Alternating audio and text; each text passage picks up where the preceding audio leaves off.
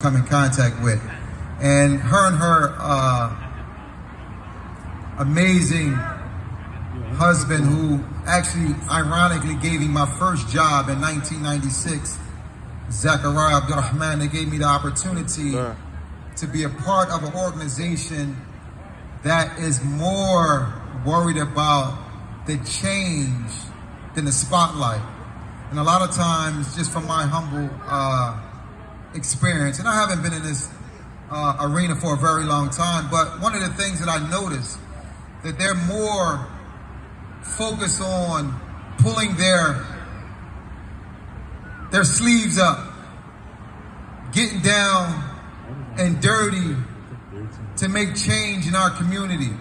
And one of the changes that they have dedicated their lives to make under the huge umbrella of the Nicetown CDC is the gun and violence initiative called Pushing Progress Philly, commonly known as P3. And just a quick outlook on what Pushing Progress Philly is. It is a 12-month training and supportive service program that provides participants with paid employment, job training, and coaching services. And how does that look? What does that look like? Basically, it looks like that all participants receive stipends for good attendance, participation in life skills, work readiness training, behavioral change, coaching, employment, and goal-oriented things. For example, in our program, we just don't focus on the root of the problem, but we focus on the behavior. We focus on the behaviors.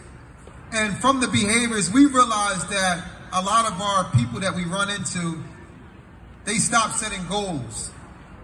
They don't have any goals outside of the environment that they are in.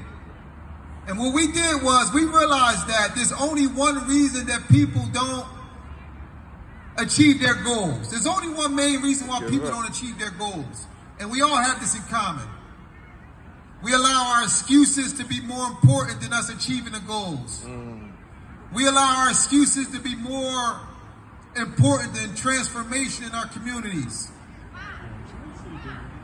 We're African American. We can't get ahead in our communities. We have criminal backgrounds. We can't get ahead in our communities, so we stop. We stop having goals. We've been molested. That's the reason for me to act out in society. I come from a one-parent household.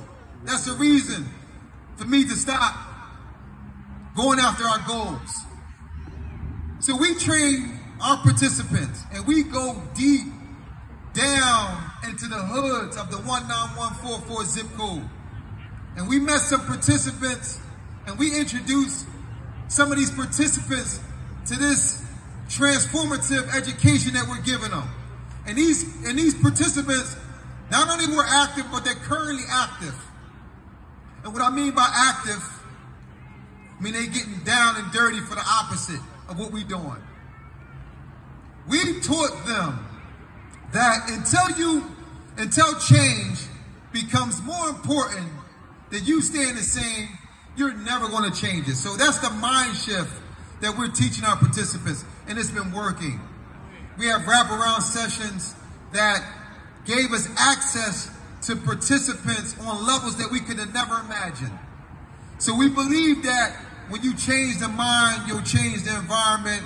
P3, Pushing Philly, we're here to stay. God bless you all. Thank you for coming. You could have been anywhere else, but you chose to stay here in the rain, and now the sun is shining. God bless you all.